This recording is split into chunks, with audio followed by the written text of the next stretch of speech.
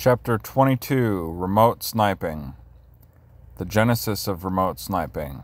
The periscope trench rifle. The need for remote sniping capability was recognized as far back as World War I.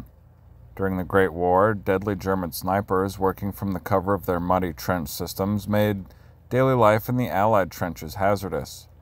Even if an Allied sniper carefully poked their rifle and part of their head over the parapet of their dugouts to observe the German lines, they still ran the risk of taking a bullet in the face from a waiting German marksman. No matter what the Allied snipers did, they still had to expose themselves to some degree just to look down the sights of their weapon. What was the answer to this problem? Where the very act of aiming your rifle was a death sentence. As early as 1915, Allied troops developed a system to protect themselves from the always scanning German snipers. This invention was the periscope rifle. Specifically, one Sergeant William Beach, an Australian soldier who fought in the gruesome trenches of Gallipoli, developed a version of the periscope rifle. In the same year, the French also created a version of the periscope rifle.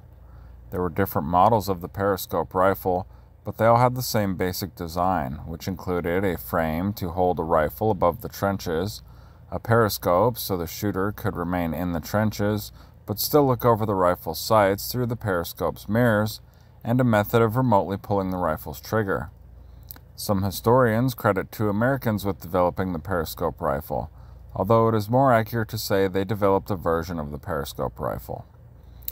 Even though the United States did not enter World War I until 1917, many Americans believed they would eventually be dragged into the horrible conflict, and some were actively preparing for such an eventuality.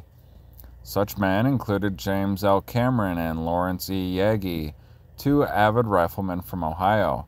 They were following the events of the Great War and understood what a deadly menace enemy snipers presented. Their answer to this problem was the periscope rifle. The two created a metal frame a rifle sat in, there was a periscope attached to it, and levers for working the bolt action of the rifle and the trigger. With this system, the rifle and frame sat on the shoulders of the shooter above their head, so the weapon could be fired without any exposure to the enemy. Once they had a working model of their invention, they traveled across the Atlantic in order to present their design to the British and French soldiers locked in combat with the Germans. At the time, the Allied response to the German sniper threat was to observe the enemy lines with traditional box periscopes. Once they had a target, they would put down the periscope, pick up their rifle, and take their shot. However, the Germans recognized this tactic and could see the sun glint off the box periscopes. In response, the German shooters patiently waited for the Allied sharpshooters to stick their head over the trench with their rifle and then promptly shot them. The two inventors took advice from these combat veterans and further refined their system. Following guidance from the United States Ordnance Department, the two inventors had to create a device that did not require any significant or permanent alterations to the standard U.S. service rifle, the Springfield M1903 bolt-action rifle. In the end, Cameron and Yagi produced a lightweight metal frame weighing only 6 pounds. The weight of the frame was actually advantageous since it dampened the recoil of the rifle and made follow-on shots easier. The most important piece of the entire design was the periscope sight, which was called a cytoscope. The cytoscope was a stable device as it was securely attached by screws to the left side of the rifle stock. Different from the earlier French and Australian designs, the cytoscope was its own aiming device and did not require a shooter to look over the rifle sights. It was an independent scope. During testing, the system was able to fire 10 bullets in a 1.3-inch group at 200 yards.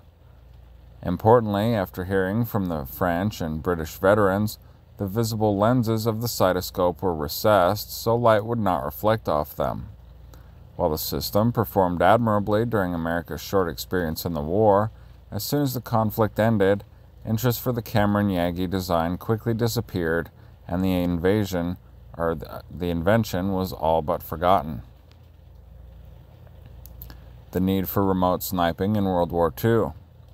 The need for a remote sniping capability was very real in the trench warfare of the Great War, but as so is often the case, a weapon important in wartime suddenly loses its appeal in peacetime.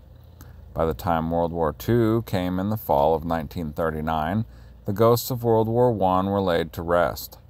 This new war was one of movement, of slashing panzer formations, screaming dive bombers, and mobile artillery. The paradigm of World War I, where the world's great nations bled themselves white in the god-awful trenches, was discarded as a failed model. Discarded along with the idea of static attrition warfare was the trench periscope rifle. Plus, World War II began a full 20 years after the Great War ended. There were probably few soldiers left in the militaries of the participating countries who even remembered what a trench periscope rifle was. They were not fighting a trench war anyways, so who cared? It was in the fall of 1942 when the Germans' doomed Sixth Army was trapped in the blood-soaked streets of Stalingrad that the German army wished they developed the trench periscope rifle into a modern, usable weapon system. During the ferocious urban warfare in the bombed-out ruins of Stalin's city, the German army realized they needed the ability to fire around corners and without being seen. As it was, whenever a German soldier peered around a corner with their weapon, they were met with a hail of gunfire or fell victim to an invisible Russian sniper concealed somewhere in the maze of rubbled buildings. A few Russian soldiers, who were also fighting for their lives in Stalingrad and suffering tremendous casualties, also realized they needed the ability to fire their weapons at the Germans while remaining concealed. Vasily Zaitsev mentioned in his book, Notes of a Sniper, that he met a Russian infantryman who rigged several PPSH-41 submachine guns to fire remotely when the Germans assaulted the building he was defending. Vasily described exactly what the hard-pressed soldier devised in order to defend the metalworking factory. Inside the boiler room were 6 of our Tommy gunners and 1 machine gunner, the sailor Plaskin. Since their group was cut off from our battalion, they had turned the boiler room into a fortress, from which they had been able to repel one German attack after another. Misha and I were amazed by their cunning and ingenuity. They had taken several of their Tommy guns and aimed their barrels through breaches in the wall. The Tommy guns had been bracketed into place by twisted pieces of water pipe. They had run wires from the triggers back to Plaskin, who at this stage was the only soldier left with injuries minor enough to be able to fire anything. I asked Plaskin how it worked, and he demonstrated by jerking on the wires. The Germans did not know it, but they already had an ideal weapon for remote sniping in the pockmarked wasteland of Stalingrad, their excellent general-purpose machine gun, the MG-34. The MG-34 could be fired single-shot like a regular rifle, and both the Germans and Allies used machine guns for single-shot sniping during the trench warfare of World War I. But by the time Stalingrad, these techniques were forgotten. German MG-34 medium machine gun. The MG-34 came with a scope so the weapon could be precisely aimed, and with an excellent tripod that was standard issue to all German MG-34 teams. Consequently, any German MG-34 team could aim their machine gun at a specific target, like a doorway, window, or bunker, and left the weapon sitting on its tripod. They could have connected a wire to the trigger like the Russians did and moved a couple meters away from their remote sniping system, staying hidden in a bunker or building. When a Russian appeared in their sights, they could remotely pull the trigger, all while remaining safe from the Russians' own sniper teams. While a few individual machine gun teams may have cracked the code on remote sniping, it never became formal instruction at the German infantry schools. While the German infantry could have jury-rigged their MG-34s into remote sniping platforms, the German military did create a remote-controlled MG-34 towards the end of the war called the Rundumsführer remote control mount. However, this remote machine gun was mounted on armored vehicles like the Sturmgeschütz and Hetzer tank destroyers. It was designed to be controlled from inside the safety of the vehicle so the crew could fire the machine gun in urban environments and against enemy anti-tank teams. The Rundumsfuhr was a relatively simple design and allowed the operator to remotely fire their MG-34 on single shot as a sniper weapon. The Krummerlauf, bent barrel. By the fall of 1943, after the Sixth Army's resounding defeat in Stalingrad, the German military requested a weapon be designed that could fire around corners. As fate would have it, a German officer by the name of Colonel Hans Joachim Schade was already working on such a device, except it was being designed to help armor crews defend themselves from enemy anti-tank teams. Schade was designing a bent-barreled weapon specifically for the German assault guns, the Sturmgeschütz, which suffered from not having a bow-mounted machine gun and were thus extremely vulnerable from enemy anti-tank teams during street fighting in Russia. After fabricating a workable design, Schade received approval from Der Führer in December 1943 to move forward with his Krummerlauf, or bent barrel. With official backing from Hitler himself, the device went into full production. However, the Krummerlauf suffered from excessive recoil and was best when fired from an armored vehicle in order to stabilize it. An initial production, often 1,000 units, went forward in August 1944 and soon saw service in combat. The German panzer crews, who had to fight off determined Russian tank hunting teams, had great praise for the Krummerlauf design, which ensured the bent barrel weapons would see continued use. While the vehicle-mounted model proved successful, Schade was determined to design a bent barrel for infantry use. His idea was to create a barrel with a lesser bend of only 30 degrees. He eventually designed a model that was 11 inches long, 0.787 inches in diameter, and rifled. This infantry model could also be used as a grenade launcher if so desired. However, firing around a corner was not enough. The German soldier had to aim and accurately hit a target. Consequently, Schade went to the famed Zeiss optical firm and requested their assistance in producing a prismatic visor/sight with a set of mirrors positioned near the muzzle so soldiers could see a target, aim through the sight, and accurately engage the enemy. Because the infantry version was only bent 30 degrees, it had manageable recoil. The final infantry version was successfully completed and began production in early 1945.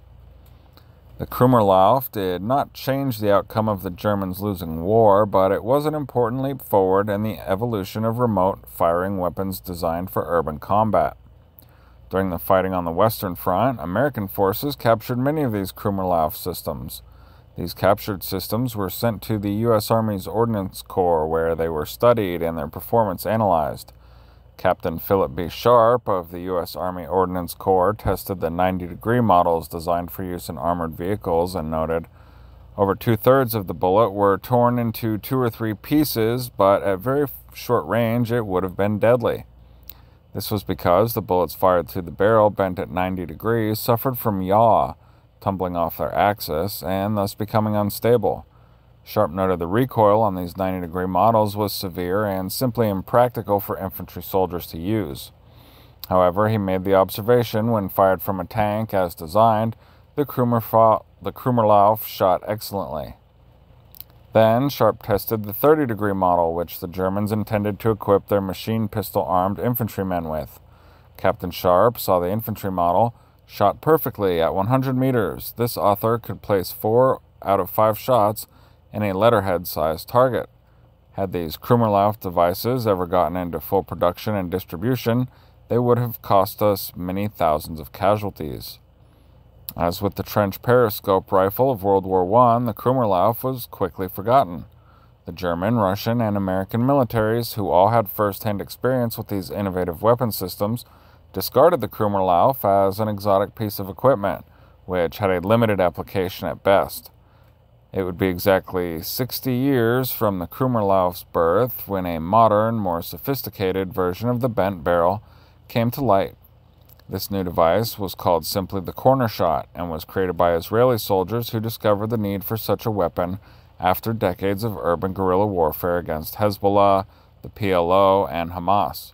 Ironically, it was the survivors of Hitler's Holocaust who perfected the original German design and created a weapon system heralded by many as the major evolution in dismounted urban warfare and close-quarters battle. What was born in the streets of Stalingrad and died in the smoking ruins of Berlin was resurrected in the Gaza Strip and the West Bank. The Corner Shot. In December 2003, the Corner Shot was officially released, the result of 5 years of product development and a cost of $2 million. The Corner Shot is similar to its father, the Krummerlauf, but with some important distinctions. First, the system is designed to accept a variety of pistols that are inserted into a synthetic, lightweight frame. The frame is hinged, so when the Corner Shot is fired around a corner, the pistol itself is placed around the corner. Unlike the Krummerlauf, there is no bent barrel, as the entire weapon moves on the hinged frame. Also, the Corner Shot uses a small camera which is attached to the frame and connected to a small LCD screen that enables the shooter to see what their pistol sees, all without exposing themselves to enemy fire. The Corner Shot also comes in versions that can fire assault rifles and grenade launchers. A former Israeli soldier involved in the Corner Shot's design had high praise for the system. "I believe that the Corner Shot weapon system can be extremely beneficial in the global war on terror. It protects soldiers' lives and increases their chances of survival while drastically improving their ability to gather information and transmit the combat scenario, as well as pinpoint and engage targets out of their line of sight. Today's combatant situations, especially in low-intensity conflicts, involve fighting in urban terrain and inside inhabited buildings. Forced entry into airplanes, buses, or trains. This unnecessarily exposes security forces to the enemy and presents an immediate risk to their lives. Corner Shot removes the need for this initial exposure." One of Corner Shot's creators, Asaf Nadel, a veteran of Israel's military, agrees with the importance of such weapon systems in urban combat. Quote, "The Corner Shot system is designed in a way that enables security forces to engage targets from the left and right, from the front, up, or down, and to move to each of these shooting positions very rapidly without the removal of hands from the weapon. This shortens reaction time and increases accuracy in sudden engagement situations. The weapon system can be triggered completely from behind cover." End quote. Urban sniping implications. The use of remote sniper systems like the trench periscope rifle, Krummerlauf, and Corner Shot give the urban sniper a lot of options. A benefit of using such a device is it reduces a sniper's physical profile. When using one of these devices, the sniper does not expose their head, their face, or any other part of their body when making a shot. As long as the shooter stays behind cover, they do not even have to camouflage themselves. All they have to do is camouflage their weapon, which is a much easier task. Consequently, enemy forces will have a difficult time observing the sniper and their unobtrusive weapon. Even more important for the sniper is their newfound immunity to counter-sniper efforts. The best an opposing counter-sniper team could do against a weapon like the Corner Shot is to shoot the weapon itself, which is a very small object, but the shooter has nothing to fear. Because the shooter is protected by remaining behind cover, like the corner of a building, a sniper can aim their weapon at a target while under direct fire from opposing counter-sniper teams and still make their shot undisturbed. Opposing counter-sniper teams armed with high-powered rifles are a nuisance at best. Let us compare the three designs and see how they measure up. The grandfather of remote sniping, the original Trent periscope rifle, is still a valid concept. Gun enthusiasts have made modern reproductions of the original design. All the necessary materials are already available and cheap, and have proven they can hit man-sized targets at 300 meters and beyond. But the system's limitations have to be taken into consideration. The trench periscope frame is bulky, not very concealable, and accuracy suffers at distance. A shooter firing the same rifle the conventional way without the trench periscope frame can hit targets at 2 to 3 times the distance because the weapon is more stable, easier to control, and the shooter has a better sight picture when they look through their periscope with the naked eye. That should be looked through their scope with the naked eye. However, if the shooter is in an urban environment with close ranges, the system works fine. The Krummlerlauf design does not have to die either, as a gunsmith could engineer a similar one.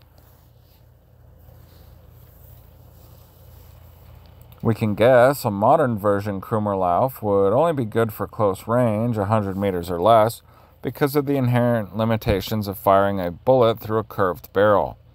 Any bullet propelled at high velocities through other than a straight barrel suffers from bullet instability and yaw.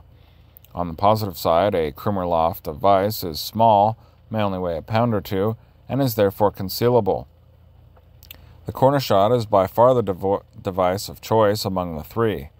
The sighting mechanism, which is used in conjunction with the LCD screen on the corner shot, is far superior to the other two, making sight alignment and a good sight picture easier to attain. Also, since the corner shot frame mimics a traditional rifle with its shoulder stock, the shooter can hold the weapon more securely and make more accurate shots at distance. Accuracy will still suffer because there is some slop in the weapon that is created between the weapon and the corner shot frame itself. A shooter will still get a better sight picture and sight alignment if they can sight their weapon with the naked eye. And one must always consider price and availability. The average person is unable to afford the corner shot that is priced at up to $5,000 a model. Plus, it is a controlled item and not easy to get a hold of. In contrast, an old-school trench periscope can be built in a day in your garage and costs almost nothing.